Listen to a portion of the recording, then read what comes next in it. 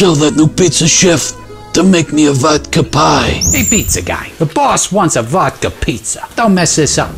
Okay, vodka pizza. That can't be that hard. You've made pizza before. You just have never made vodka pizza. It's gonna be okay. It's just a mob don. He doesn't know about Italian food, right? We'll start out with some dough, then some sauce, heavy cream. All I got's half and half. And then vodka, right? We're gonna get this pizza nice and liquored up. Okay, I guess now we just throw on some cheese. That doesn't look right, but what do I know? I am totally dead.